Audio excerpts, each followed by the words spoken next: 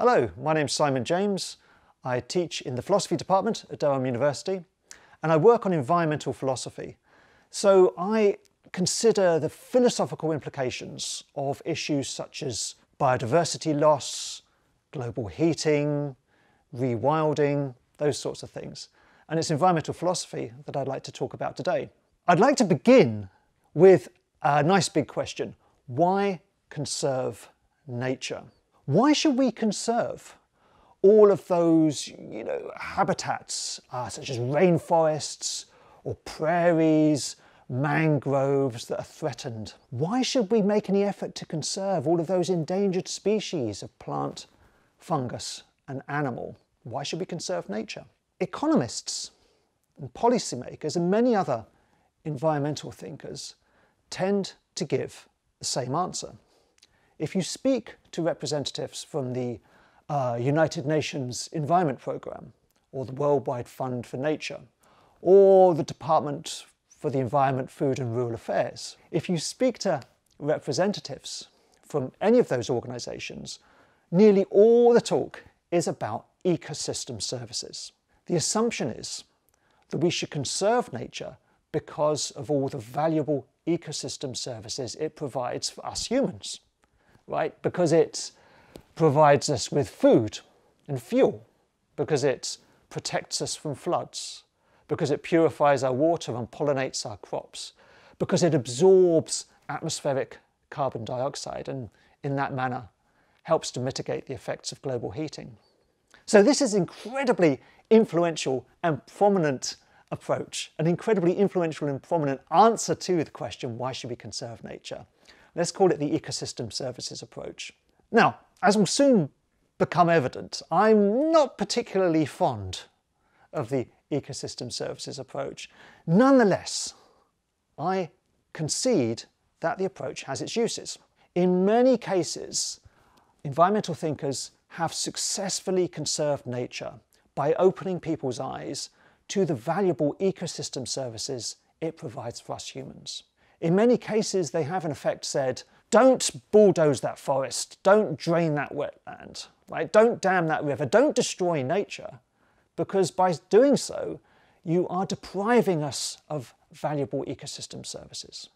They've said that, the right people have listened, and nature has been conserved. Great. Now, for some people, the ecosystem services approach is not simply useful, it's revolutionary.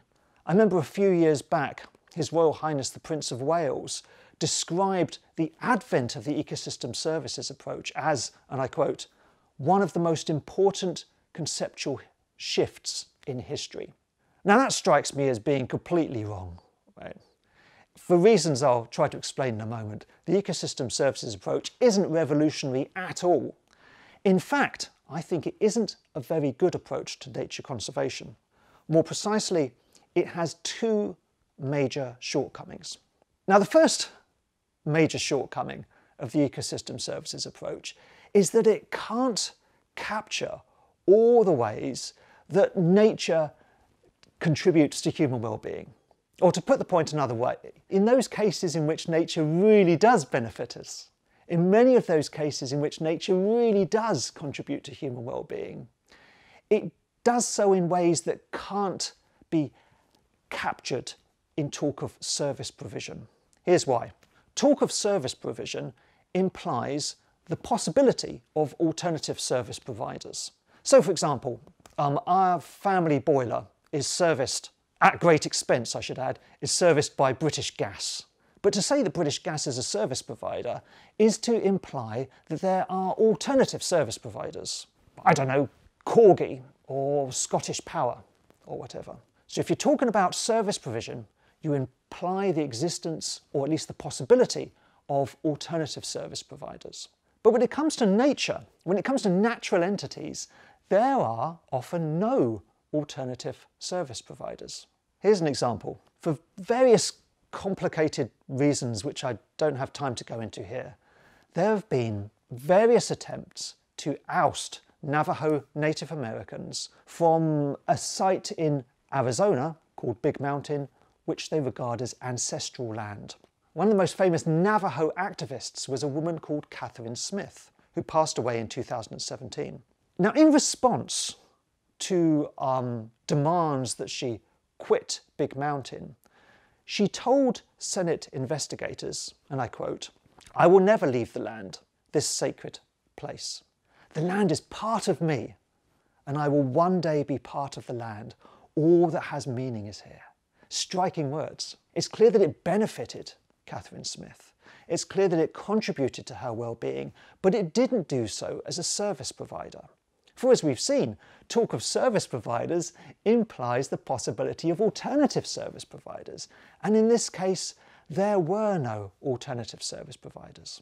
Big Mountain, that area of northern Arizona, contributed to Catherine Smith's well-being, but it didn't do so by providing certain services which could, in principle, have been provided by some other thing. No, it contributed to her well-being because it was the particular place that it was, and because she valued it as the particular place that it was. For Catherine Smith, no other place would do. There are no alternative service providers. And this strikes me as being the case more generally.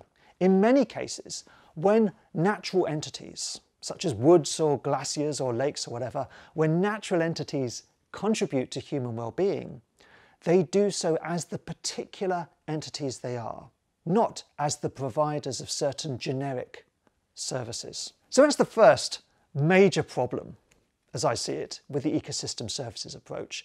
It can't capture all the ways that natural entities contribute to human well-being. The second major problem with the ecosystem services approach is that it is, or at least that it encourages, a narrowly human-centred or anthropocentric view. Because to talk about the ecosystem services that nature provides is to talk about the ecosystem services it provides for us humans. It's to talk, to put the point crudely, about what we humans can get out of nature. And that kind of anthropocentric talk, contrary to what His Royal Highness suggested, is not revolutionary at all, given our overwhelmingly human-centred intellectual heritage. It is unrevolutionary. And not just this, it strikes me that to suppose that we should conserve nature merely because of what it can provide for us humans indicates a kind of moral short-sightedness. It seems to indicate a lack of what the novelist and philosopher Iris Murdoch once called moral vision. On the contrary, it seems to me that natural entities, all those lakes and mangroves and the various living beings that inhabit them, it seems to be that natural entities are often valuable for their own sakes and not merely for the sake of us humans. It seems to me that such entities often have what philosophers often call intrinsic value.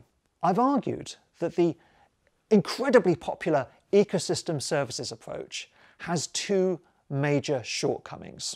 First, it can't capture all the ways that nature contributes to human well-being. Second, in its exclusive focus on human well-being, it indicates a morally pernicious anthropocentrism or human-centeredness.